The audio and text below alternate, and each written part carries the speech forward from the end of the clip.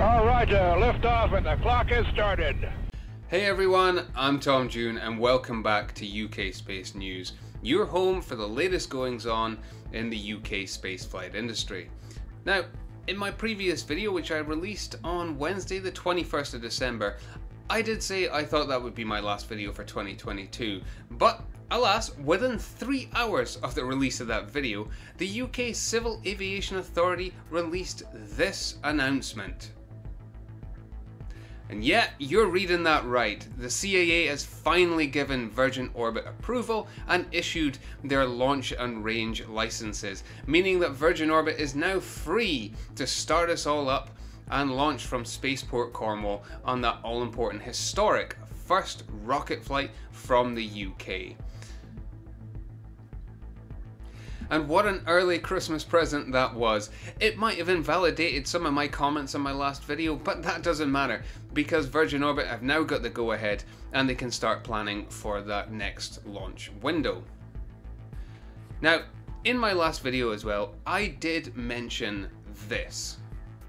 When a launcher operator, let's say they are given their license on the day this video goes out, they still have to give at least 2 weeks notice for the launch. That allows the various permits and things to be put in place around the launch site. And yeah, call that a little bit of intuition or foresight, divine intervention, what have you, I don't know. But yeah, my comments there about if Virgin Orbit were given the go-ahead, even on the day this video was released, still hold true, as Virgin Orbit still have to give a minimum of 2 weeks notice to the air and land authorities and the service crews and everything else. That basically means that a launch in 2022 is 100% off the cards.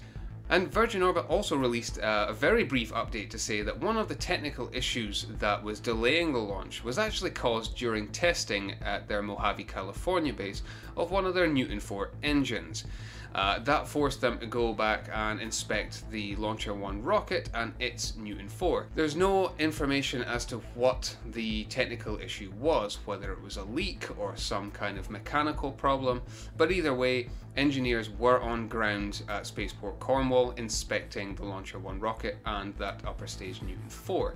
Hopefully, whatever issues they were having have been ironed out and the rocket system is good for launch whenever that will be. So, as I mentioned as well previously, the current launch window closes on January the 3rd, 2023. That leaves absolutely no time for this current window. But they will be working closely with Spaceport Cornwall to arrange the next window, and all signs are pointing towards a mid to late January 2023 launch, or at least window opening. I'm sure we're all getting even more excited now, and if you want to continue the excitement, maybe check out my Kerbal Space Program recreation of the video. I do go into some technical detail as well as details about all the payloads that Cosmic Girl and Launcher 1 are going to be carrying for this mission, so it is well worth it. Go and check it out and we can all get excited together. Now, depending on the launch date and the time, etc., if it falls in with my work commitments, I'm still hoping to go live for that one, and I'm really hoping that you guys can all come in and join as well. Pretty much what I'd be expecting between now and the actual launch is for Virgin Orbit to continue their wet dress rehearsals, further fly-arounds of the launch site, and just basic activity.